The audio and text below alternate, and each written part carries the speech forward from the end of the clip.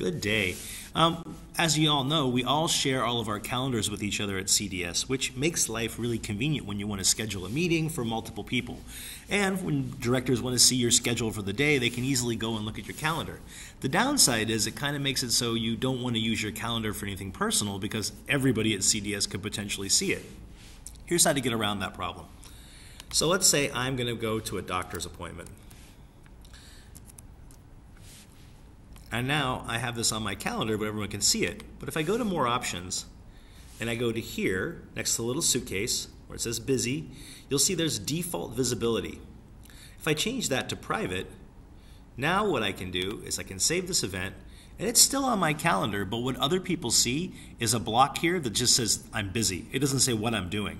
And so now I can use my school calendar for planning personal things as well without other people knowing what they are. Have a good day.